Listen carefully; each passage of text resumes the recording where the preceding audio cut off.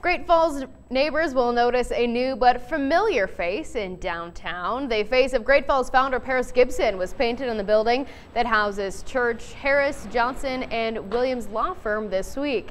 The portrait was created by two artists from Conrad. The two also painted the portrait of Charles M. Russell on the First Avenue North parking garage and the Alma Jacobs painting in the Great Falls Public Library. Gibson's portrait was created using 35 cans of spray paint from Spain and a large crane. It took less than 24 hours to complete. The Paris Gibson Month Celebration Committee paid for that painting. Now, Curtis, is going to be pretty rainy this weekend, but one day will be worse than the other.